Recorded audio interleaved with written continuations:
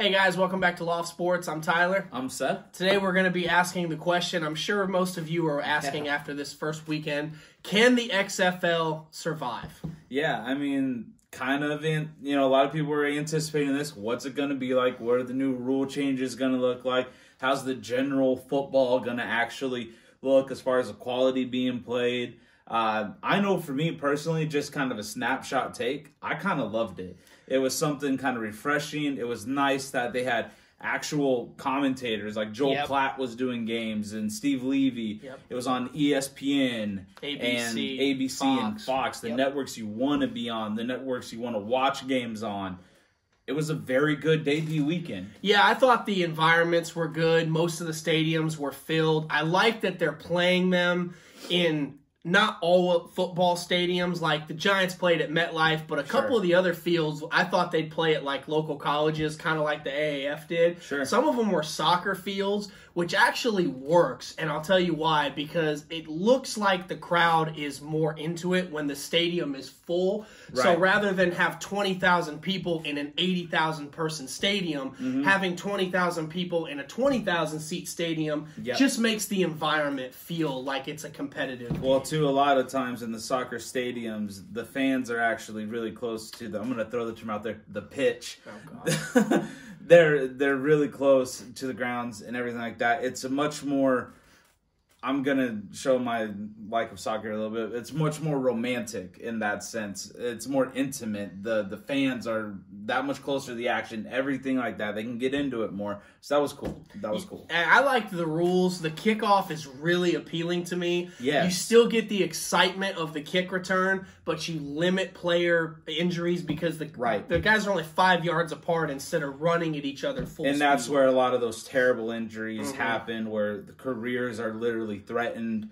There's a few college players in the last 5-10 years whose careers were over because of that. You just run down the field. The game, people are too big, too strong, too fast these days to just literally be on a dead sprint and collide. It's like a car crash. It is. And also I noticed too, almost every time there's a special teams play in the NFL or even big-time college football, there's always a penalty. Somebody holds, somebody clips, block in the back. When you're lining up 5 yards away from each other, it's less likely you're going to get beat. Well, it's kind of into like just a normal offensive play where someone says there's holding on every play. Everyone's right there. It's not so open. So not saying you can get away with a little bit more, but they're not going to police that as much as the other stuff you normally see. Yeah, and guys can change directions. It was entertaining. I really liked too the extra point.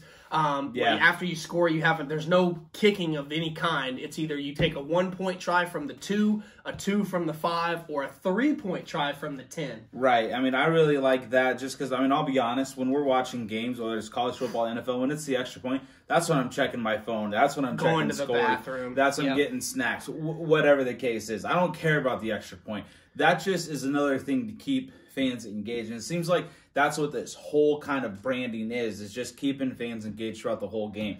Kickoffs, because it's not just going to be an automatic touchback, everything like that. It's actually penalized for touchbacks. Exactly. It's just all about engaging, and it's just, we have to touch on it eventually in this video. I mean, Vince McMahon is a genius, whether you know him or not from his running of WWF, then WWE as it's known now, for 30, 40 plus years now. The guy knows what people want. I mean, he's made a living out of, for 30, 40 years now, a fake product that people still get fully vested emotionally in. The guy's a marketing genius. He's a genius when it comes to branding. I think he's got it right this time.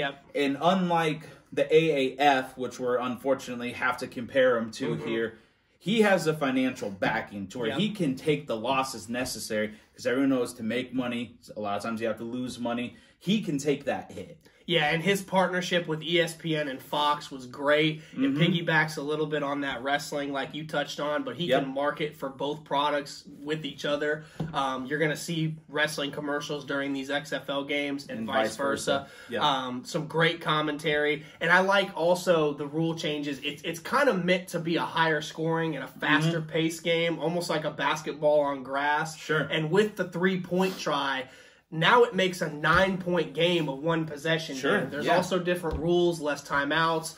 Inside of 2 minutes, the clock stops after every play for a certain amount of time. Clock doesn't stop on incompletions too. Yep. So the games are shorter. It's not going to be 4 hours long, but that's okay. It's all about quick engagement and just giving fans football. Yep. The question is going to be how the ratings look in week 2. I actually Googled today out of curiosity. Last year, week 1, the AAF had almost 3 million views for the first game, which is pretty good. For a first-time ever event. The week 2 ratings were just over 1 million, so almost 3 times less. This year, the XFL week 1, the first game was DC and Seattle. It had 3.3 million, so even more views than the AAF. The question is in week 2, do those views stay closely to the same, or do they drop off? See, now, it might drop off a little bit, but I don't think it's going to be anything like what it was with the AAF, because here's the thing. When I'm flipping through channels, I rarely ever stop on CBS Sports Network, which is where the AAF was on. Everybody who loves sports is checking Fox, ABC, ESPN, just for some sort of sports. You're more likely to catch ratings, even if it's for 5 minutes. So whether or not more people are invested or whatever the case is, there's probably going to be a little bit of a drop-off. There may even be an increase, depending on how popular it gets. It's going to be really interesting to see, like you said, but I don't anticipate it dropping down. I think the key is this first year, because they have the financial backing, unlike the AAF. The AAF, if it was around for a second year, I think it would grow in popularity, and I think that's the key. The XFL may not hit it out of the park year 1, but if it can survive the first couple years, then traction will grow, and people will start to say, you know, I kind of dig this league. It may not be the NFL, but it's still that's football. The point I'm going to. The AAF was trying to be like NFL Junior. The XFL is trying to be the XFL. Without changing it too much. Though. Right, just like the CFL is the CFL and not the NFL. I could potentially see this working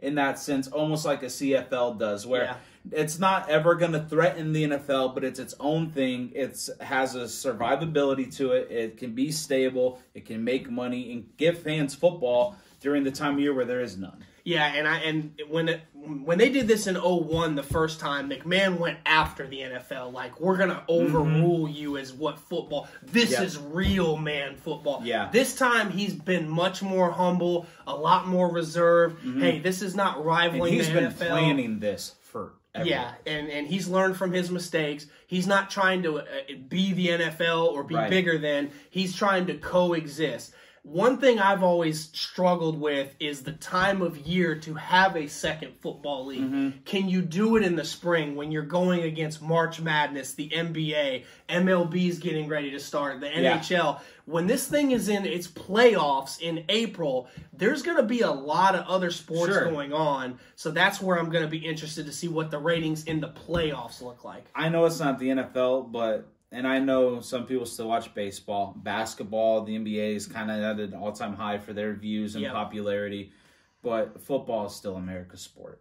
People will tune in and have a beer on a Sunday, sit on the couch, and want to watch football. I think that carries over in the spring.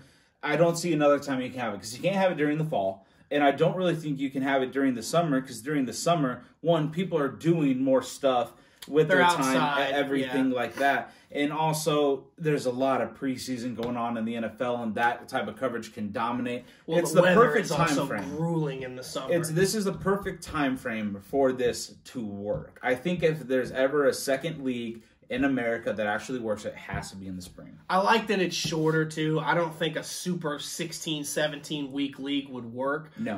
Which is funny, because I think the CFL is about 17 or 18 weeks. But that's a whole different animal. Yeah.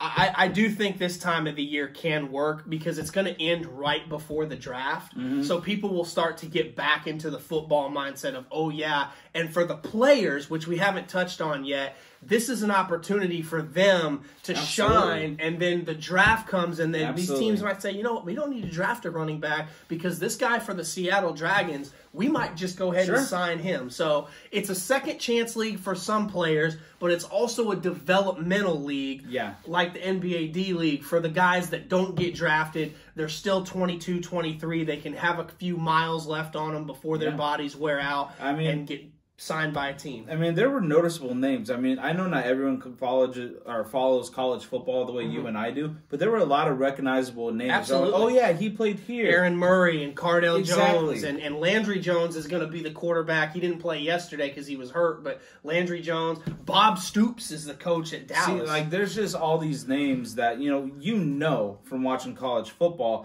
that it is kind of that second chance for them to get a look from the NFL. And it'll be curious to see if this continues, how many players actually get a chance. But the actual football quality, I liked it. I thought it was wasn't good. Bad. Yeah, I thought it was better than the AAF, to be honest. I agree. And the rule changes are such that it adds something new, but it's still football and it's not anything extreme.